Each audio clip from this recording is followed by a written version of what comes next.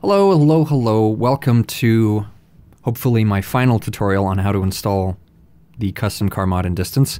Probably not my final tutorial, as Nico and Siastex, the people who have been working respectively on Spectrum and the CustomCar mod, have hinted of moving to Centrifuge, which is a different mod framework, but I'm not going to get into that. So let's just dive right into it. So, first thing you need to do is make sure that you've got 7-zip. I've got a link to it in the description. Just go ahead and download and install that. Second step is that you need to download the mod itself. Just put it in a folder on your desktop or in the base game, wherever you are comfortable having it.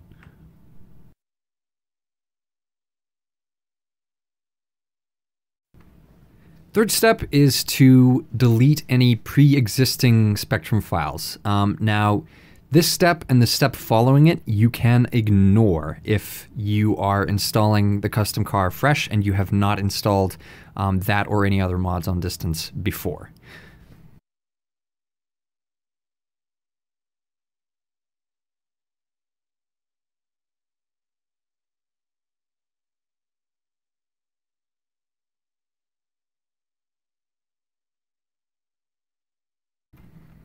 Step 4, verify integrity of Distance through Steam. Pretty easy, you just find it in your library and then hit right-click, hit Properties, hit Local Files, and then verify integrity of game cache.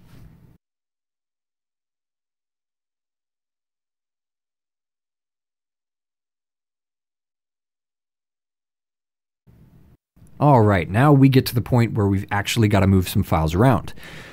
This can be a little bit tricky if you think about it too much, but there's really only one thing you got to do. Open the Distance Data folder, like I'm showing you here, and then drag and drop the files in directly, and then hit yes if it wants to replace anything.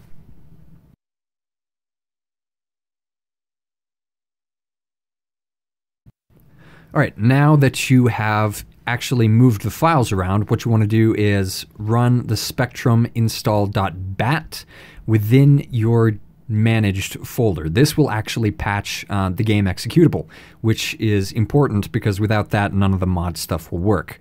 If you get an error saying it's already been installed, then proceed past this step. Next step, pretty straightforward, just start the game. What this will do is create some folders that you'll need later on. Once you've got the game started, just go ahead and make sure that it starts up and then close it. And that's all of step 7. Next, you're going to want to create a folder called CustomCar within the Spectrum's plugins directory. So within Distance Data, you go into Spectrum. Within Spectrum, you go into Plugins, and then right-click New Folder, name it CustomCar, capital C, on both Custom and Car. Step 8, you're going to move the contents of the CustomCar zip to the CustomCar folder that you just created. That's it for Step 8. Step 9, you're going to want to create a folder called Assets with a capital A within CustomCar. And this should just be right next to dependencies and the other files that you extracted in the previous step. Step 10, the mod does not come with any cars. So once you download and install it, even if everything went correctly, you're not going to see anything pop up in your game.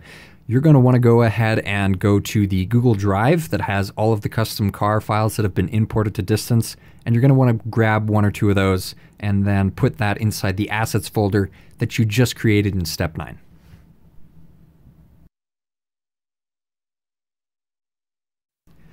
All right, Step 11. You're going to want to go ahead and start Distance, and if everything went properly, you should just see custom cars pop up in your garage. You should be able to cycle through all of the ones that you've added. If you do not see custom cars pop up, don't worry. It may just mean that you have made a small mistake on one of the steps.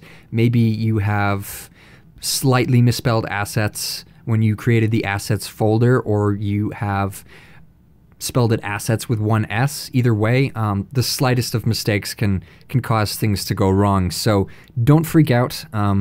Just go over the steps again and see if you can figure out what you did wrong.